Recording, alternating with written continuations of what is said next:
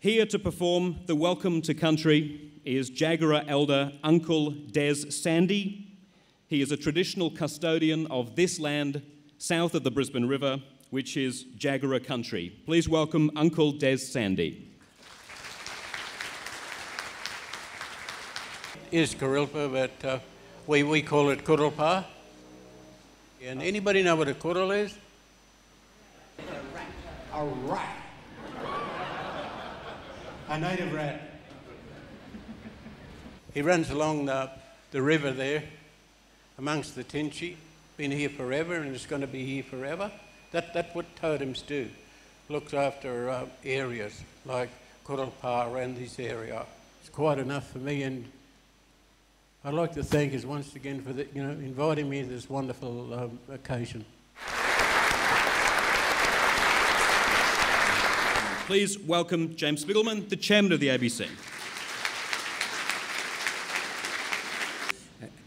I commence by recognising the first Australians on or whose land or the land that's surrounding us we meet, the Turrbal and Jagera people who are the traditional owners of the land, and I pay my respects to their elders past and present. I thank Uncle Des Sandy for his welcome to country. This welcome and acknowledgement have a particular significance for me and for this occasion, and therefore for all of us gathered here today. Involvement with the rights of Indigenous Australians has been an important part of my personal journey. Relevantly, in May 1999, as Chief Justice of New South Wales, I organised and presided at the ceremony to mark the 175th anniversary of that court. This was the first official occasion anywhere in Australia, to my knowledge, that commenced with a welcome to country. You could have heard a pin drop in the Banco court. We've all become used to these welcomes now, but personally I've never regarded the recognition as simply ritualistic. It has meaning at different levels.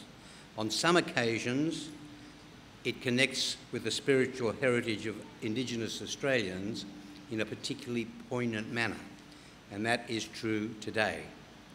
A few weeks ago, this building was cleansed in a traditional smoking ceremony, and the bad spirits were expelled. As Her Excellency and Mark Scott have highlighted in their addresses, we are here today because of the cancer cluster that was identified at our former premises.